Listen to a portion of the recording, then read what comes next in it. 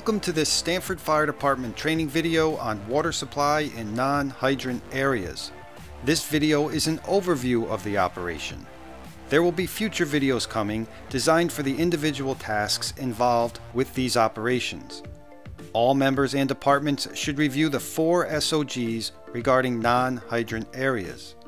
This video will assume that the first and second due engines are already in the driveway attacking the fire with their tank water, and the Siamese has been left at the end of the driveway or intersection. This video will portray the third due dump site engine's responsibilities and operations along with the arriving tankers and their essential equipment for the operation.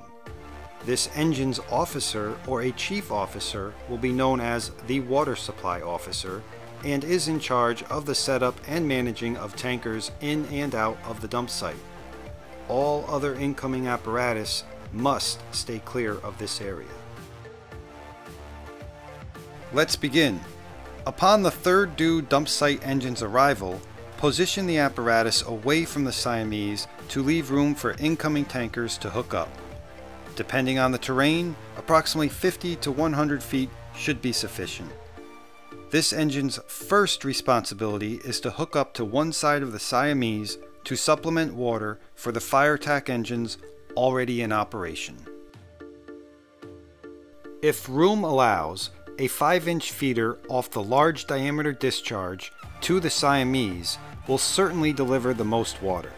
However, it is important to keep in mind that we do not want any hose lines in traffic lanes that will need to be utilized by tankers, other fire or civilian vehicles.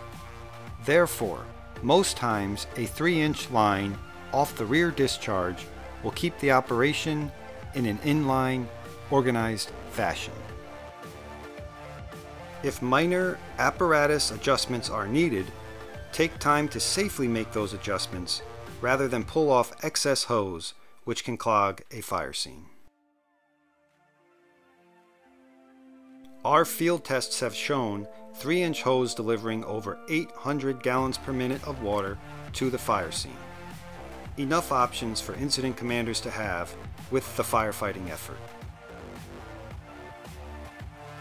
Once connected and confirmed by the second due engine they are ready for water, the pump operator can deliver tank water to supplement the fire scene. Depending upon which apparatus you are, this could be an additional 750 to 1,000 gallons of water towards the firefighting effort. From here on, the driver operator must keep fire attack apparatus informed of water levels and/or developing situations. Once this is complete, take time to clearly mark out the dump site. Cone placement will provide safety and assist in a good traffic flow for incoming tankers, other apparatus, or civilian traffic.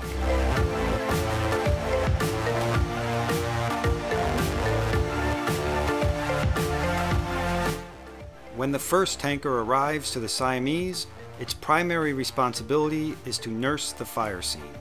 Turn of River's new tanker is equipped with new quick-deploying 3.5-inch supply hose. In under a minute, the fire scene can be supplemented by an additional 3,000 gallons of water. With 2 hand lines in place, this amount of water can supply the scene for up to 8 minutes of continuous operation.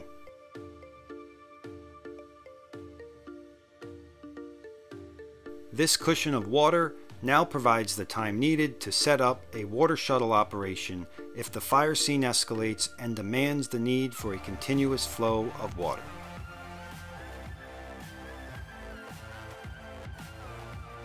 To begin the setup for a water shuttle operation, the first portable tank can now be removed from the on-scene tanker. Stamford's tankers carry new custom lane-size portable tanks which have been designed for use on many of our narrow roadways. Larger sized tanks out there can easily shut down a tanker shuttle operation if apparatus does not have a clear path through the dump site. The lane tanks keeps the flow of tanker traffic moving through the fire scene. These 9x15 tanks will hold 2,500 gallons of water.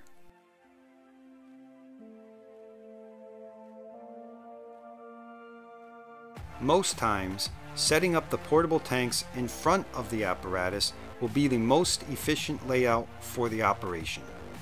It isn't, however, the only way it can be set up. So long as a lane of traffic is not impeded upon and the tankers can have a clear path to dump without the need to back up, other layouts are possible. Stamford's tankers will also supply the necessary equipment for the dump site. This dump site setup kit will include a high-flow, low-level strainer, a 90-degree suction elbow with Stort's adapter, a Siamese in case one wasn't left with the 5-inch by a second due engine, and other essential equipment for the operation. Also considered part of the kit should be the tanker's hard suction. These 13-foot hard suctions are located at the rear of the tankers and are accessible at ground level. This prevents any personnel from needing to climb on top of our apparatus, preventing potential fall injuries. Once this equipment has arrived, we can begin setup. A through-the-drain method for drafting out of portable tanks has provided positive results on many issues. This is of course not the only way to draft from these portable tanks, however, it's now our recommended way. Other setups can trap air in the hard suction or even the plumbing within the apparatus. This setup process will be reviewed in more detail in an upcoming video. A few quick wraps around the hard suction is all it takes. As with any drafting scenario, be sure all fittings are tight and drains are closed. This through-the-drain method allows the low-level strainer to remain flat on the bottom of the tank to collect the most water. The hard suction remains flat on the ground and not impeding the roadway. There is also minimal lift into the pump. The end result will look like this: a clean, tight to the machine setup, also leaving unobstructed access to the cab for the driver operator. We are now ready for additional tankers to enter the scene for an offload of water. All tankers need to be guided in and out of the dump site. Tankers can dump water at 1,000 gallons per minute. Offloading a tanker operates by a 90% rule. Basically, once the water level begins to slow down from the tanker's dump valve, wave it through and send it off to the fill site to return with another full load. It is counterproductive to the tanker's pace and delivery rate along the shuttle route to have it wait and drop every gallon of water, especially if other tankers are lined up waiting.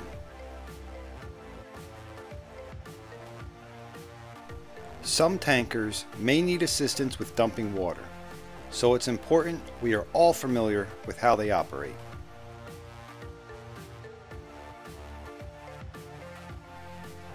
As soon as water has cleared over the low-level strainer, the pump operator can begin his drafting process to get additional water to the scene quickly, as the first nurse tanker is likely getting low. The pump operator should also take this opportunity to refill the engine's booster tank in case there are interruptions in the water supply chain from here on out.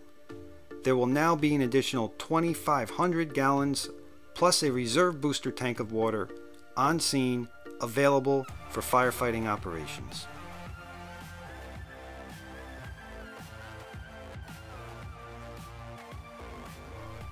When offloaded, a tanker should promptly depart to the fill site.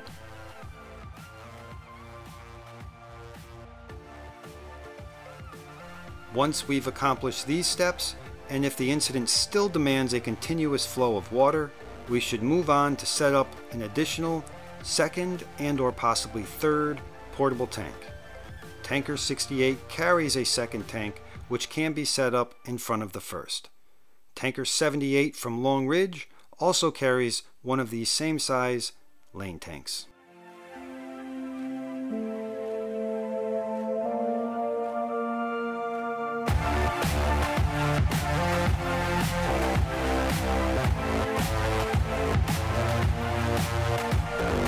It is best to get the tanks less than a foot apart. With multiple tanks, we will now need to set up a water transferring device from tank to tank. Holly tubes are designed for just that and outperform the older jet siphon with hard suction methods. Holly tubes move greater volumes of water faster, are easier to set in place, and do not leave hundreds of gallons of water unusable in the tank like some jet siphons do. Stamford's tankers carry these devices on their rear bumpers. They are packed with a 50-foot section of 2-inch hose ready to be connected to a discharge on the pump. Also keep in mind to connect this hose on the same side of the pumper that will not be in a traffic lane. It's also good practice to set this device up on the opposite corner from the strainer. It will keep the turbulent water away from the strainer when the transfer process begins.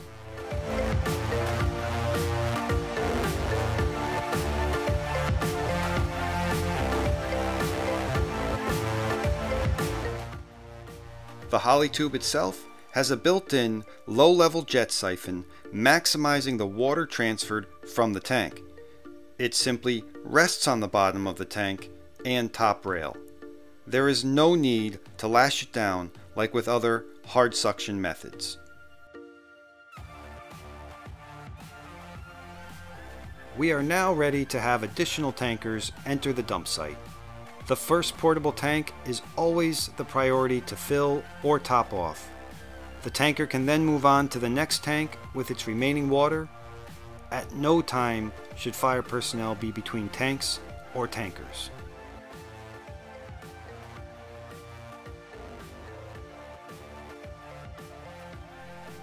Once the portable tank has water in it, the pump operator can begin a transfer process if needed. The operation of a Holly tube is just like a hand line. Open the discharge and set the pressure. A 75 psi discharge pressure is a good start and will move approximately 1,000 gallons of water per minute to the next tank. Again, priority is to always keep that first tank full. If you need to move more water quickly, simply increase your pressure.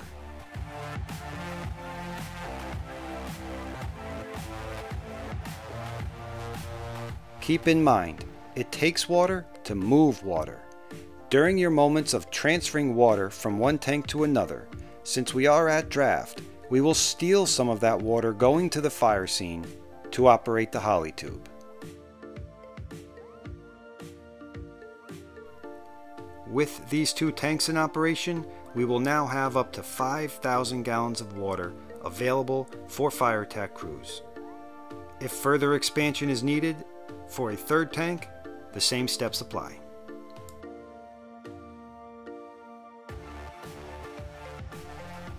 With the proper level tanker response, our drills have successfully managed up to 3 portable tanks of 7,500 gallons of water with uninterrupted flows to a fire scene. At our most recent drill, we flowed without interruption 57,295 gallons of water over 94 minutes with the tanker shuttle as the heart of the operation. This averaged 610 gallons per minute to a fire scene, with max flows at almost 800 gallons per minute at times. We've even been able to achieve a max flow of 1,500 gallons per minute with an elevated platform operating a 2-inch tip at 1,000 gallons per minute, simultaneously with a blitz fire in operation of 500 gallons per minute.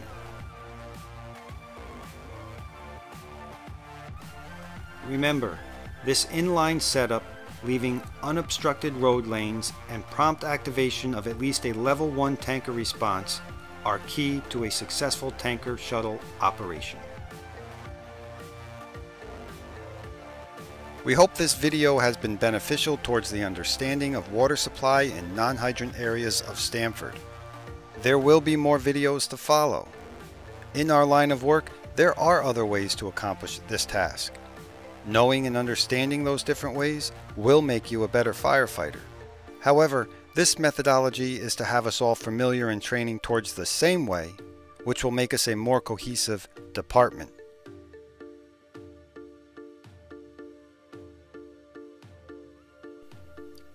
Please note, this drill was conducted in a controlled environment closed to traffic. All policies for operating in roadways with safety vests should be followed. Additional agencies such as PD or CERT should be requested for assistance with traffic.